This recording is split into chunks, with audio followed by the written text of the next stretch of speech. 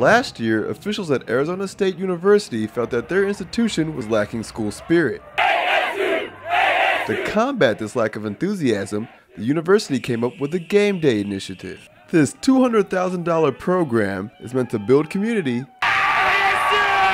develop school spirit, and form new traditions for all Sun Devil students. We're really excited. Dr. Kevin Cook is the Associate Dean of Students and the head of the Gameday initiative.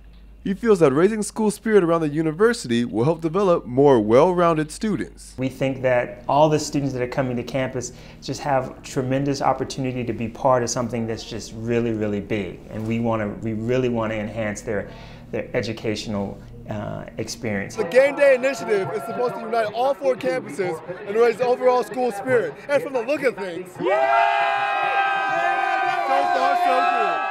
The student section was amazing, the sea of gold. But you know, there's more that we're going to be doing and working with the students and sort of livening up that section even more. Over 3,000 students attended ASU's home opener against Portland State.